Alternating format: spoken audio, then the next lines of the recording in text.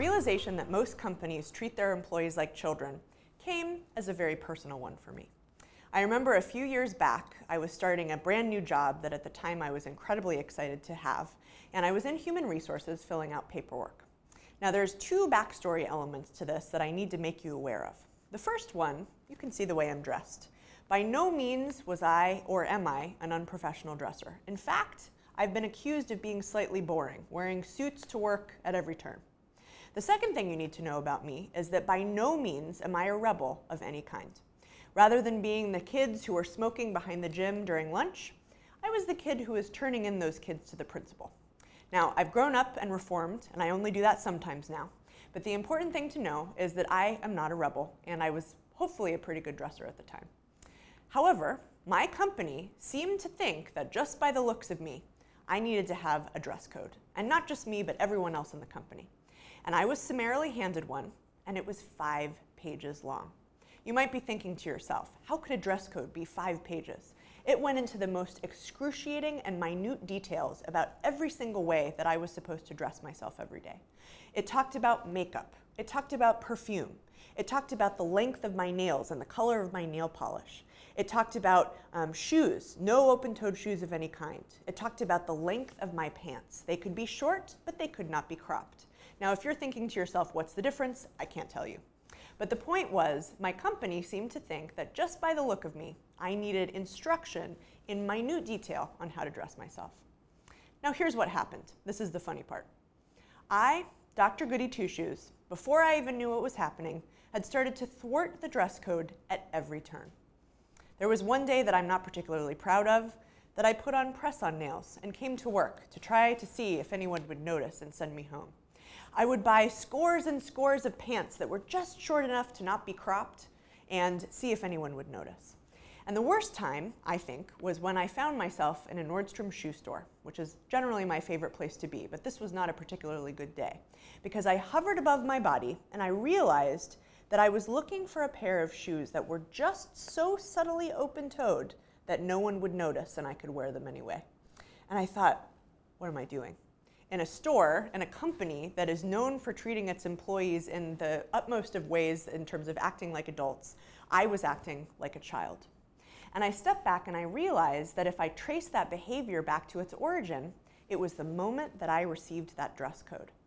Most companies that have dress codes, most companies that have excessive policies, don't start out with the intention of having their employees start to act like children. But that is the inevitable consequence. So I'll give you a couple of reasons and specific approaches for how you can treat your employees like adults, but I first would like to tell you about some empirical research that says why you should do it. In 1963, a Harvard researcher named Robert Rosenthal was contacted by a most unusual source. Her name was Lenore Jacobson, and she was an elementary school teacher in San Francisco, California. Lenore had an interesting theory.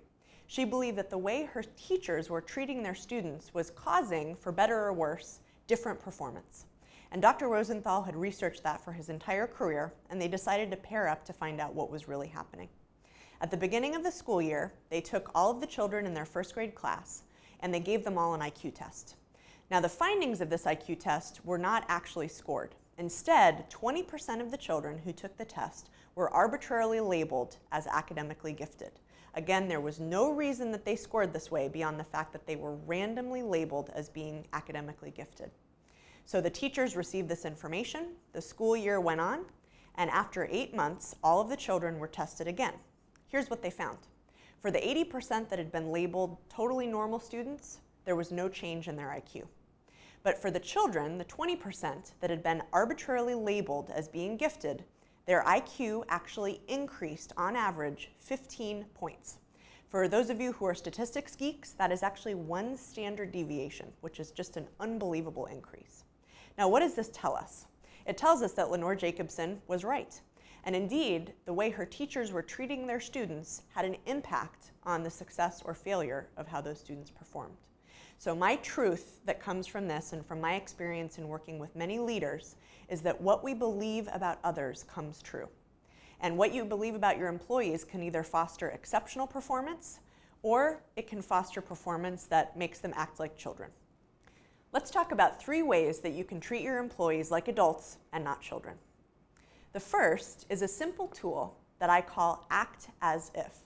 And we learned from the study of the gifted school children that when the teachers acted as if their students were gifted and bright, they became gifted and bright. So I encourage you to think about, what are the assumptions that you're making about your people? Are you acting as if they are bright, motivated, intelligent, and capable? Or are you acting as if they need to be policed at every turn? They're not motivated, they're not capable. And whatever decision you choose to make is the behavior that you will receive. Number 2, choose conversations over policies. Now, let me just briefly state that 99% of the policies that I've seen organizations enact are because one manager was too afraid to talk to one employee. Think about how much easier it is if you're a manager. Let's say that you don't want your employees to wear jean shorts, and one day an employee comes to work wearing a pair of jean shorts. It's probably a lot easier to go complain to HR that you need to have an anti-jean shorts policy than it is to have that uncomfortable conversation with your employee. And indeed, that's what I see many, many leaders and countless organizations do. Because that way, once HR enacts the policy, it's a totally different conversation. You can just go to your employee and say, it's not just me, it's our policy. Sorry. So what I encourage you to do is to throw the policies away. Now, I'm not saying that you shouldn't have policies for compliance that you need in your industry or your company. What I am saying is that you should try to take away the policies that substitute for good judgment, even if you don't have policy control, and instead look at the conversations you're having with your employees.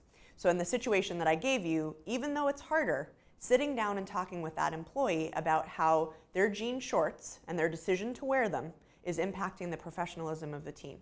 You've got to do it in a smart way, you've got to do it in an honest but respectful way, but 99% of the time, having that conversation versus enacting a policy is what will help your employees act like the adults that they are. Number 3, you have to address bad judgment immediately. Just because I'm telling you that most policies are unnecessary beyond regulatory compliance, obviously, what I am not telling you is that you shouldn't be making sure that your employees make good decisions. In fact, in companies that have abolished their policies, the onus on the manager is greater, because if you don't have a policy to hide behind, all you have is that moment to address poor decisions and poor performance when it comes up. So going back to our jean shorts employee, that manager's decision, as soon as that behavior starts, to sit down with them and talk about it is what will cause the employees and everyone around them to understand what good decisions look like without the policy.